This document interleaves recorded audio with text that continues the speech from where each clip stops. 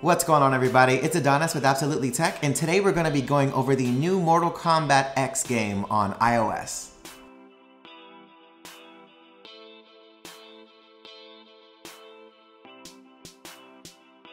So Mortal Kombat is a huge franchise from the early 90s and has been, reiterating itself over the years, and now they have brought it to the iPhone. So what we're going to do is we're going to kind of go over what that game looks like on iOS from a non-gamer perspective. I'm not a gamer, I don't claim to be. I enjoy them, but I'm not very good at them. So we're gonna take a look at what that looks like on the iPhone, and then I want you guys to kind of give me your thoughts on the game. All right, let's get into it. All right, guys, so we're gonna jump into Mortal Kombat here. Now I'm gonna kind of go over some of the basic stuff as far as the interface. And then from there, we'll just go into some of the gameplay so you guys can get an idea. That's me. Hello.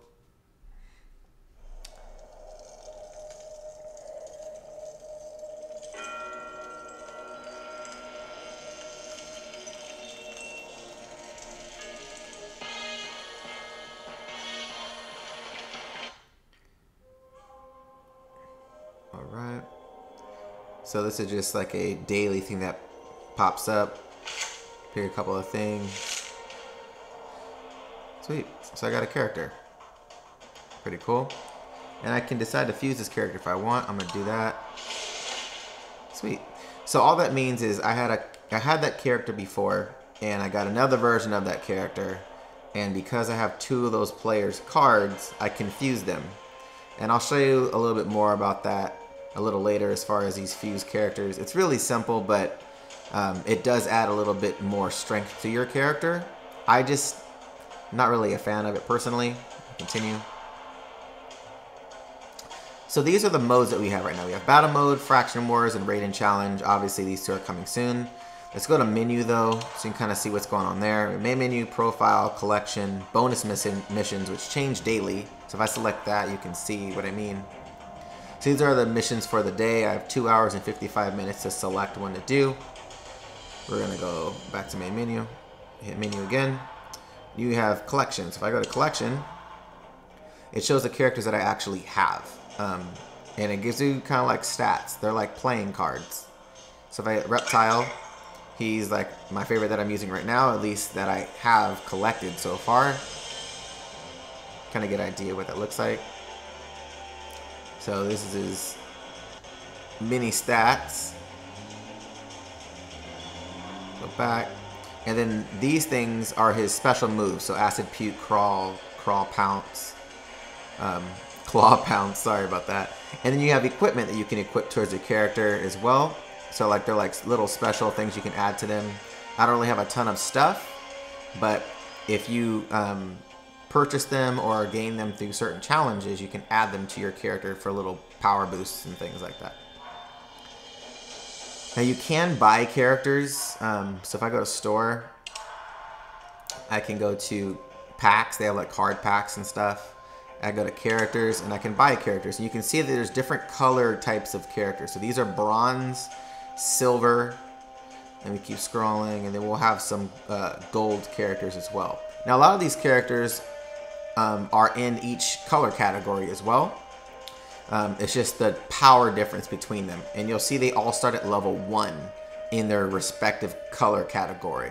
So Gold 1 Reptile is stronger than Silver level 1 Reptile. So if I go to Silver level 1 Reptile, where is he at? He's stronger than that level Reptile. And he's more, he's less expensive, obviously. Now,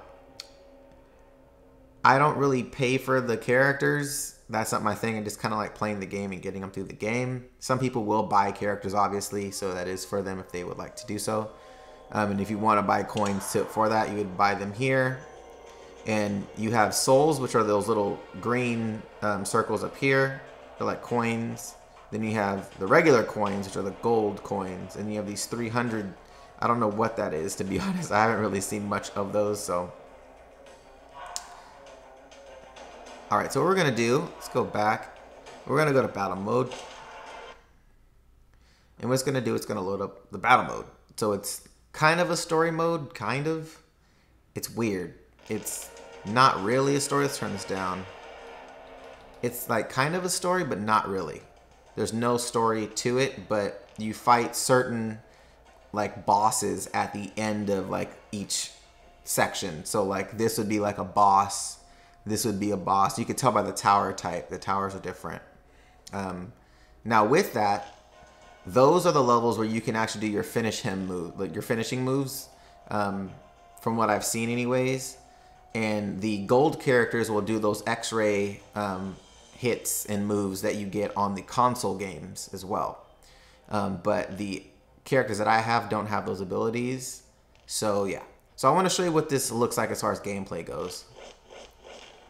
Now it is tap based. So what that means is the characters are in motion already and you tap to punch with one finger. 2 fingers is block. And then you have like these little special moves that you can press instead of doing like your special move on a D-pad. It's a little special move button after you built so much points as you're fighting. You'll see what I mean. Now I'm probably gonna get slaughtered trying to play and also film this video, but I just want to show this for video purposes. We're gonna fight. It's loading. Now keep in mind, this is a fairly high power game. I haven't checked to see if it uses the Metal API for the iPhone. However, the phone does get fairly warm when I'm playing the game, and I've noticed that quite a bit. And also keep in mind, I am playing with my brightness pretty high. And you can see I'm getting destroyed right now. And if I do this, I can select Acid Puke and it attacks him. And it's all team battles. So you have like 3 people on each team. You can kind of get an idea of what that looks like. Some of these characters' moves are really sick. Like they're really powerful.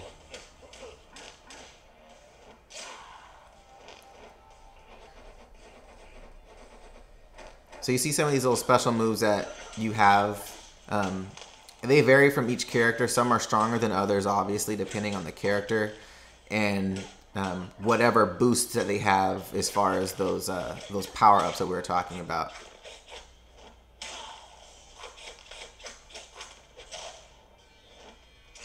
Ah, I messed that up pretty bad. Damn it. Like this move is not that strong. If I go all the way up, it's like not strong at all. And that's his level 2 move. But if I do like his level 1 move, his level 1 move is stronger, but it's not that strong. See? So you kind of get the idea though, and it will vary. Like some of her moves are super sick. So you kind of get the idea of how the gameplay is. Keep in mind, I'm not the best person to show how a game is supposed to be played as far as skill level goes, but at least you kind of get an idea of the interface and what the game is like. Thank you guys so much for watching. I actually have a question though for you guys. Do you think it's good for these console games to come towards mobile platforms? Do you think it's something that work well on mobile platforms, or do you think they should just stay on the consoles or in PCs? Let me know down below what you guys think. Give the video a thumbs up, subscribe to the channel if you haven't. Till next time guys, see you later.